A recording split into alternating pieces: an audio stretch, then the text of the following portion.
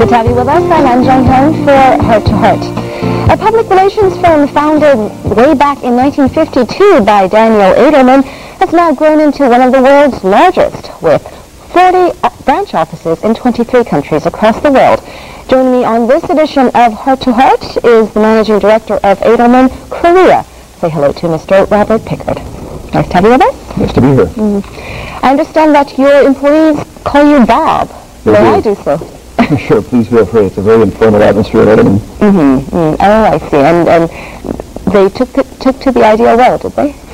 I didn't want to be known as a title. I wanted to be known as an individual. And so I wanted everyone to know that my name is Bob, and my clients call me Bob, the employees call me Bob.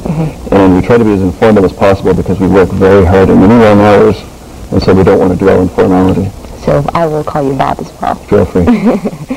Now, is there anything more you'd like to tell us about your company? I did give a brief introduction in the beginning. The company's 50 years old, and I think in many ways the history of public relations is synonymous with the history of Edelman. The company's been able to achieve a lot of real milestones that have never been done before in the business.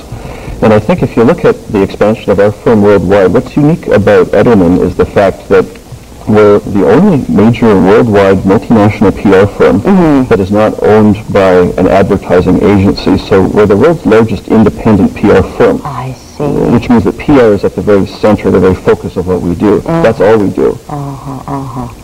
And what sort of services or solutions do you provide to clients then? Well, first and foremost, number one overall is media relations and publicity.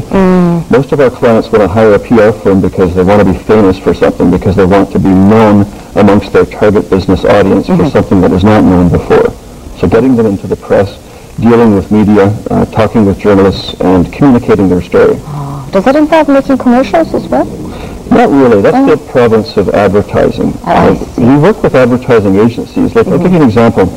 If a company decides that its slogan is going to be, bigger, stronger, and faster, and if a company wants to be known as bigger, stronger, and faster, that's their advertising message. And quite often through public relations, that will be our message dealing with the media as well. So we sing from the same sheet of music, but in their case, they pay for the time and the space in the newspaper. In our case, we deal with the editorial side of the newspaper or through the broadcast journalists. I see. Well, I thought advertising was all part of PR, but you do draw a line between advertising and media relations and publicity. Absolutely. I think in recent years we've seen the fall of advertising and the rise of PR. More and more people know they're being advertised to. As consumers get more educated, an ad is an ad and that there's a sales message. Where if somebody picks up the newspaper or watches your program on television, they know that this is a decision made by a journalist, an independent journalist, to speak with somebody about an issue of public concern or public interest. So there's more weight or more credibility attached to the PR side of the equation. Well, so in a way it's sort of indirect advertising, but with more credibility maybe, with more weight? I think that's exactly right. I think you have hit the nail on the head. And that is why so many more people see PR as a cost-effective alternative to advertising. We've done some research that shows that individuals get bombarded by 5,000 different messages a day. Billboards, instant messaging on the phone, email, you name it. And so our job is to help cut through that clutter of what we call continuous partial attention, so that a company, one of our clients, can have its voice loudly heard above that din of all these competing messages. I understand that you offer a service called Crisis and Issues Management as well. What is that about? Sometimes a company gets into trouble. Big enterprises, multinational corporations, governments for that matter, they are so large and they work with so many products and people and markets. Sometimes something goes wrong. And so a company will call a PR agency in case of one of these crises to make sure that if it involves employees, their families are reassured, to make sure that if it involves shareholders or investors, a confident message is communicated. And so our job is to make sure that when a crisis does occur, a company's point of view is out there so that the bad news is properly understood in the broader context of what the company is trying to say. Sometimes that must include media, working with the media as well then. Oh, absolutely. A lot of companies make what I would regard as a tragic mistake. They just wait for the bad news to come out from the media.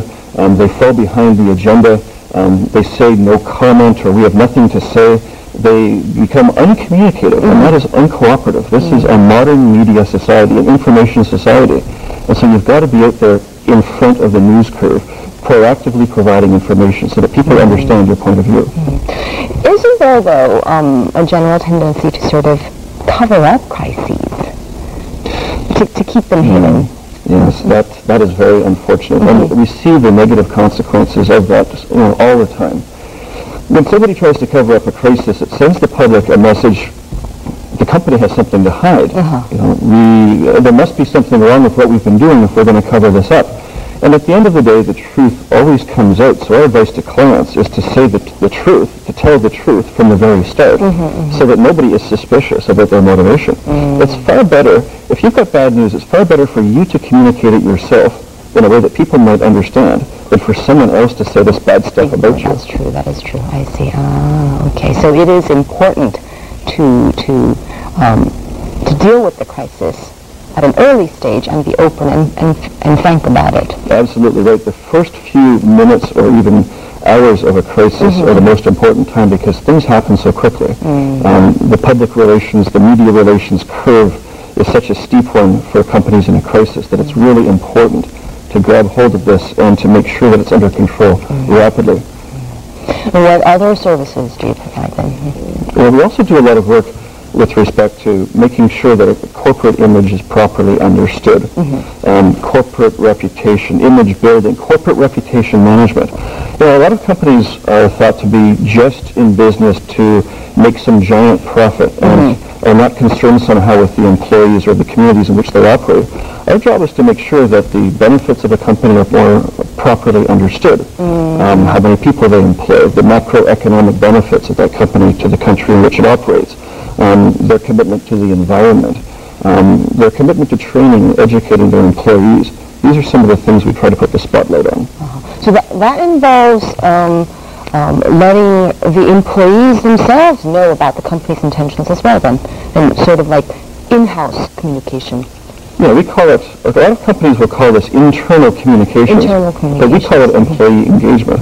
Because in the case, especially, you asked about crisis, especially in a crisis, who is the most credible in terms of being a spokesperson for a company at a time of its crisis? Its employees are. And so we believe in this so-called inside-out approach, where credibility comes from the center, from the employees, from the unions, from the people who actually work there. And I also hear that you provide a variety of training programs as well. Yes, we do a lot of crisis simulation training, because a lot of companies can't wait for their first crisis to learn how to master one, or else the results could be tragic from a PR point of view. So our job is to give companies the ability through a simulation workshop to see all the random factors that come into play, so that they can be the master and not the servant of a crisis situation. We do the same thing with media training too. A lot of executives have never dealt with the media before personally, and so they don't really know what to do. And many companies, these guys are so close, or these women are so close to their business, they are unable to take the complexity of their corporate story and communicate it in simple ways that people will understand. And so our job is to help simplify and to make it easier for people to communicate. In case they have to be on a program like this and be interviewed. That's right, absolutely. For a lot of people, that's an intimidating prospect. Everybody has this thing called the adrenaline gland, and it makes them nervous about appearing on television. And so our job is to help reassure our clients and to help make them aware of the dynamic of a situation like this, so that they feel more at ease, so they can be a more effective communicator. And what you said is totally true. I mean, I know these things, so I talk about them, but the other person sitting on the other side might not necessarily understand everything that I'm talking about. So the simplifying process that you mentioned, I can totally agree with you on that.